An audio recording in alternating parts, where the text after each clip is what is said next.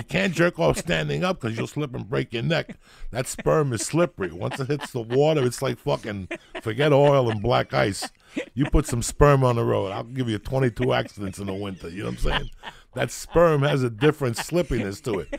Even when you come on a woman's titties, you give her a shower. Later on, touch the area where you came.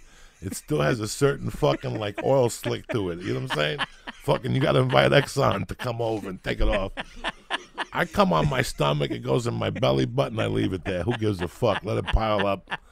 Yeah, that's why I don't understand people that have to use lube. It's like get a little action coming out of your own dick. That's God's lube right there. I don't know what people are talking about. I'm a lefty. Yeah. That's the weirdest thing. I do everything with my right hand, but I bang them out with my left hand so I can point at you. You know what I'm saying? With the right.